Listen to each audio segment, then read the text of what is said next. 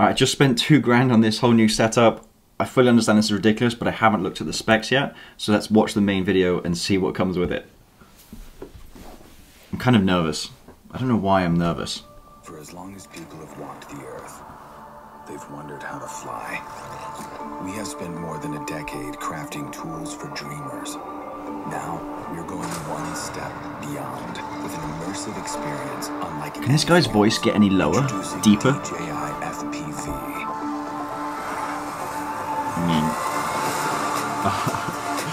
love that mask in transition. The world's first ready-to-fly FPV drone that lets users of any skill level feel the thrill of immersive flight. I feel super nerdy that I'm geeking out about this. We've also revolutionized the FPV experience. I ordered this too. I'm so looking forward to that. DJI Motion Controller, a compact device that enables ultra-intuitive flight based purely on hand. You know what? One sec. This is my current controller. It's the Tyrannix QX7.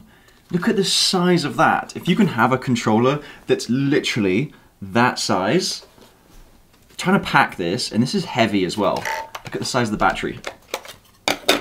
That's the battery. Get rid of that. With the standard remote controller, 3 distinct flight modes. That remote is also tiny. Options for anyone to fly FPV. Start with N mode. 3 modes. For an immersive experience with traditional flight controls. Okay. Beautiful. Fewer crashes. Simplifies FPV controls for an exciting hybrid flight. Interesting. I feel like that's going to be the mode that everyone goes to once they've crashed their drone on the next mode. Activate in mode to unlock unlimited flight controls. Now the only... Dude, you're going to see so many crashes in this mode. It's going to be mad. These are your skills and imagination. No matter which controller or flight mode you're using, enable... Speaking of, I'll be creating and making a transition pack available for FPV transitions, so be on the lookout for that soon. Emergency brake and hover with one tap to stop and hover in place. That is huge. So one of the biggest issues I was thinking about this, or for beginners, one of the bigger issues with an FPV drone is trying to catch it once you're done shooting, because you then have to take the goggles off while still controlling it in hover mode and then try and catch it. But brake mode just eliminates that. Not to mention that it eliminates the fact that, you know, if you're about to crash, you can just hit that. The return to home button will bring the drone back automatically to its starting location. Intelligent mode is always good to have. The look of that just looks so cool.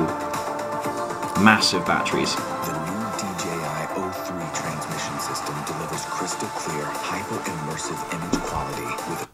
So 810p, 120 frames per second. Okay, 810p, so when you're thinking about quality, image quality, so just below 1080, so between 720 and 1080. High bitrate of 50 megabytes per second.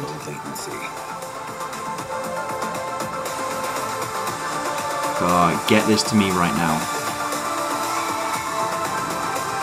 DJI FPV also features a robust modular design. You're gonna crash this drone, so I actually need to see if they have the parts available. I'll check that out after watching the rest of this to see if you can, like, if you break something, if you can buy it and then just fix it yourself. The fully integrated camera records every breathtaking 4K 60p. detail, putting you right in the middle of the scene, thanks to a super wide Johnny FPV for sure. FOV. Footage. Wait, 150 degrees? Footage. 150 degrees field of view. I tried cranking up my simulator last night to 130 something, and it was like everything seems so warped. What is this going to look like?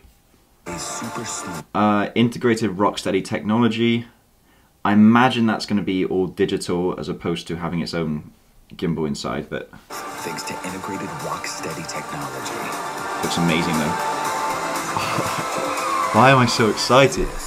Those blue lights. DJI FPV. FPV.